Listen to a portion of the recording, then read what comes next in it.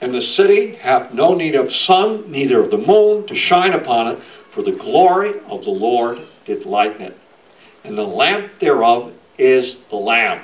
He is the light of the world. He was the light of the world in Genesis 1:14. He was the light of the world when he preached. He was the light of the world when he revealed himself to Peter, James, and John. He is the light of the world during the millennial reign, and now he's the light of the world and is the temple. He has always been and always will be the light of the world.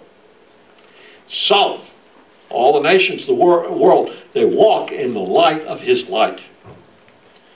No day or night. Okay. And they shall bring, in verse 26, and they shall bring the glory and honor of the nations unto him. All right. We've done this now. We are, I have to skip a few. Let's see if I skip anything, if I got anything left here. Yes. Revelation 21:27, and there shall in no wise enter into it. Who's going to enter into the city? None that are unclean, or he that maketh an abomination or lie, but only they that are written in the Lamb's book of life. We spoke about that Lamb's book. Only those in the Lamb's book can enter the city. And now it gets interesting, because now we have a throwback on the original creation. Revelation 22:1. And he showed me a river of water of life, bright as crystal, proceeding out of the throne of the Lamb. Wasn't it like that, the river in the millennial reign coming out of Jerusalem? Yes.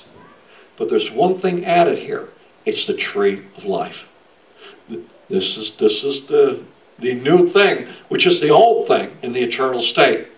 So, in the midst of the street thereof, and on this side of the river, there was the tree of life.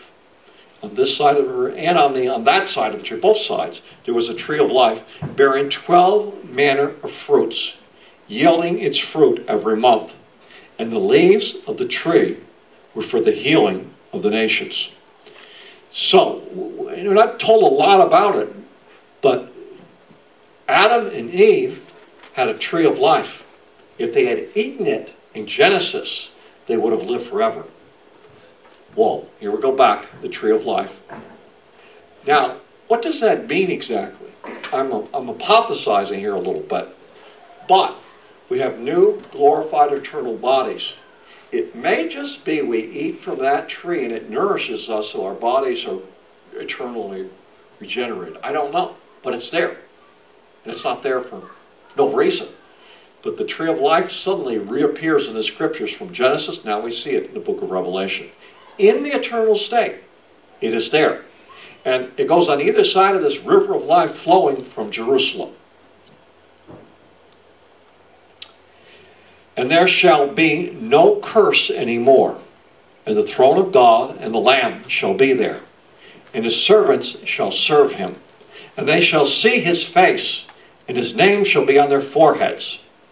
People love to wear all these t-shirts, all these kinds of, product names on them. But our name, we're going to have his name on us, if you will. His name shall be on their foreheads, and there shall be night no more. They shall need no light of lamp, neither light of sun, for the Lord God shall give them light, and they shall reign forever and ever, the eternal state. So, just surmise this, and we're done here. The New Jerusalem, situated above, if you will, it already exists. The third heaven is the New Jerusalem. Heaven is going to come down, and heaven is going to be upon earth. If you want to say heaven and you want to say the New Jerusalem, they are the same thing. This is the heaven that's going to come down, of the heavens of heavens. The New Jerusalem is the abode of the triune God right now. The Father, the Son, the Holy Spirit, they dwell there. Also the dwelling place of the elect angels. The New Jerusalem is a dwelling place of redeemed saints. If you've died, the soul, to be absent from the body, is to be present with the Lord. There are souls of redeemed men in heaven, in this New Jerusalem, in heaven right now.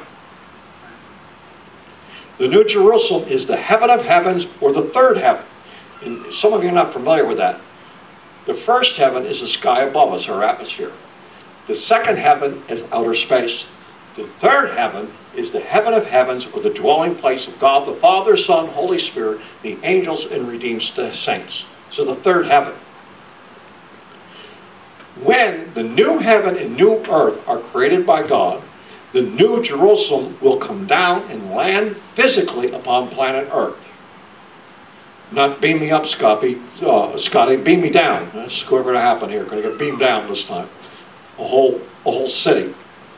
If you want to distinguish between heaven and the New Jerusalem, then one can say that believers now go to the New Jerusalem in heaven, and eventually the New Jerusalem will be placed on the new earth when the new earth is created after the Messianic kingdom, after the 1,000-year reign of Christ. Okay, we are done here, folks. All right.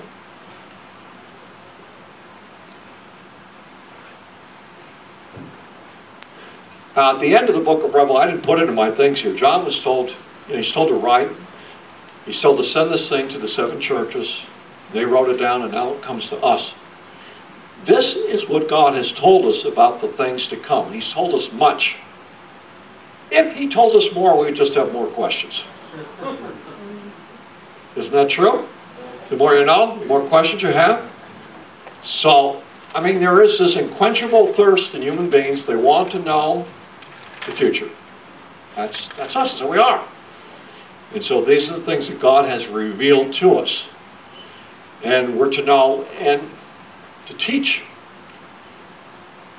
And to think that when we get after the rapture, people all over the planet will start digging into the scriptures, looking at things, looking for their what? Their future. All laid out in the book. You have the privilege of knowing it now. Let's pray. Father, we thank you for these things, for the greatness of these things. That it'll all begin tomorrow, Father, with the rapture. And we would be earnest and redeem the little bit of time that we have left before these things come upon this earth. In Jesus' name. Amen? If you haven't turned your titles in, you have another week to do it. If you have questions, send me an email. I'd be glad to help you with them if you're confused about things.